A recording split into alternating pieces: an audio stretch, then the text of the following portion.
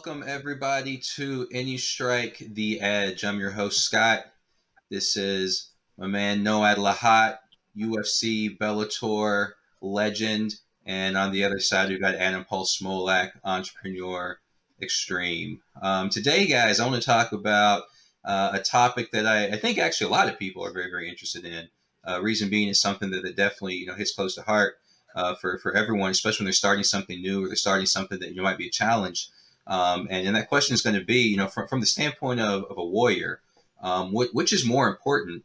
If either is more important, is it more important to have skill, or is it more important to have will? Is it better to actually have talent in something, or is it better to have tenacity? And so I'd like to start actually with Mr. Noad, from your experience here. Which have you found to be more effective in achieving the goals and accomplishments that you've had? Is it your skill, or is it your will, your talent, or your tenacity? Let me tell you a story. When 2009, I walked into AKA, and I was like, "Hey, nice to meet you. My name is Neil. I'm a fighter. I want to fight." And that's a gym that's by invite only. So they told me, "Okay, come tomorrow and bring your gear with you with sparring." So cool. Now I just came from Brazil. I was mostly jiu-jitsu, judo guy, not too much a puncher. I come. They say, "Okay, you can walk into the ring with Josh Thompson." He was the world champion in the weight class above me that time. Now I'm pretty green. They put me in the ring with him, and I'm swinging everything. Go 2 rounds, toe to toe, like swinging, getting hit back. Like after that, Javier pulled me out and he say, "Hey man, you don't have much skills, but you have big heart. So I like that. I can work with that. You can stay." Wow. So I think you have to start with that. Like nobody gets skills right away. You have to have the grind. Right. Well, so and that particular story, is that at the so you said you already had like a BJJ background. Like, had you fought professionally or amateur before that, and you just wanted to take a step into somewhere else? Like, where was that in your career? I think I was 4-0, 5-0, something like that. I competed many times in jiu-jitsu and judo, but all my fights are finished in like 1 minute, so I never really fought, and always been easy to me to take people down. And all of a sudden, I go there, and the guy is bigger than me, and he's a good wrestler, and I can't just take him down. And he hit me, and he hit hard. So yeah, so you have to. So I walked there, and I was like, okay, everybody there were wrestlers, and I never worked with wrestlers before. All of a sudden, jiu-jitsu don't work. All of a sudden, like, it's not easy for me to take them down. So I had so much hard time, and I was the lightest guy in the gym. Every day I used to ride my bicycles to the gym, and I had butterflies in my my stomach, worse than my UFC fights. Every day I used to get hit so hard. I was there 8 years. Oh. I didn't I left the place after I was the baddest motherfucker in the room. But until I felt that I got what I needed from that room, and I don't need to be tough anymore. I need like move on. I feel like I'm stuck. But I love that place. But yeah, so the skills coming after. Yeah, that makes sense. You agree with that assessment? Is the same true in entrepreneurship? Is it? Yeah, I failed. the idea that someone has natural skill as an entrepreneur, the debate of does an entrepreneur are there naturals? I don't know. I think that naturally people are interested in connecting the dots, building a business, or they're really interested in learning martial arts. You have to have will. I agree with Noad that you have to have will, and it starts there. And then the skill is built. And you really have to have the will to create the skill, because building skill, there's levels to the game. I listened to Daniel Cormier say that all the time. There's levels to that game, and I learned a lot as an entrepreneur from sport, um, because entrepreneurs is kind of a silent profession. In sport, is this there's announcers and people in the ring, and you know, like Daniel Cormier is a genius, and when you listen to him announce, I think he's a wonderful announcer. But when you listen to him, he talks about there's levels to this game. You have to have the will to push past that and to learn. And a real warrior a lot of times loses and gains something from that. And you have to have the will, to push past a loss or an injury. So in business, it's the same thing.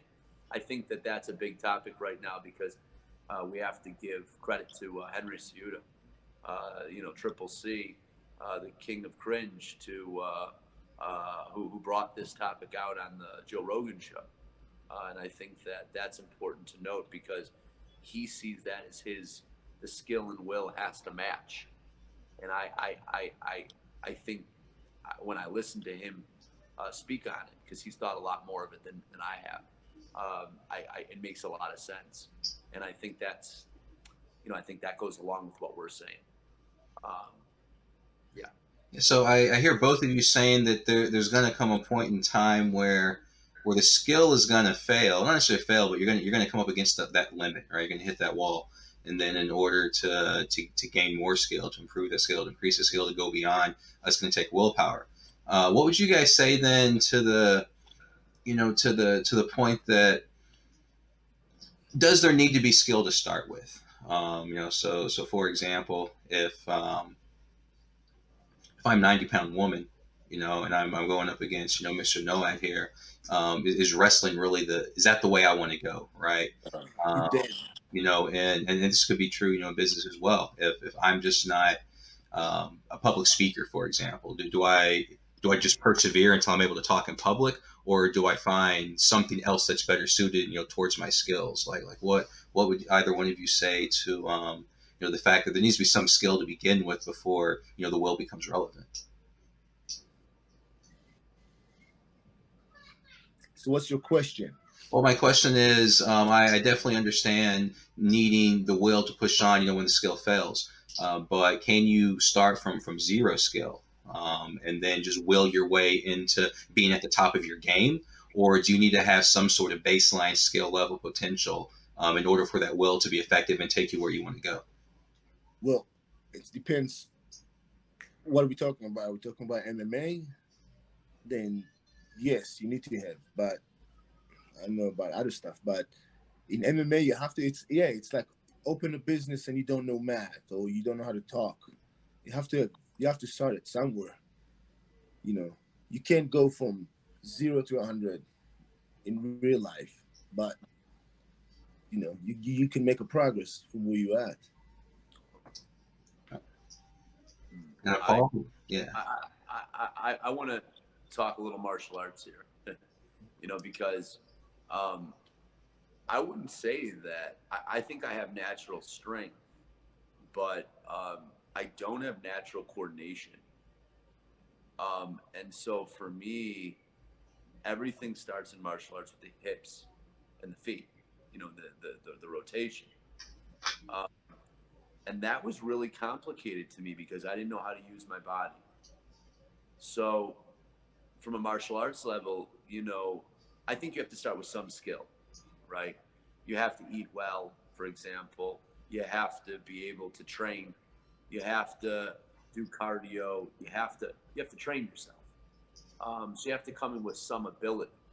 And even if you come in some ability, you might not reach a professional MMA fighter or IPO $1 billion company if that's what you think is successful, right? But to me, you can really develop skill if you practice every day. A knife is sharpened through, constant refinement. And if you do your daily exercises and you focus on the granular movement of your punch and kicks and your real, methodology, I think you can be an unbelievable martial artist over time if you continue doing that, and an entrepreneur, because you learn the whole aspect of it. That doesn't make you a great fighter. Maybe you're not able to take a punch well. You know, I think that comes with more of your human capability. Well, like innate potential. Right, or taking pain. I mean, that's a whole different sense of being a great kicker. Being able to take pain, being able to deal with that nervousness and emotion. That's not easy. I don't know. You could speak to that better, Noad.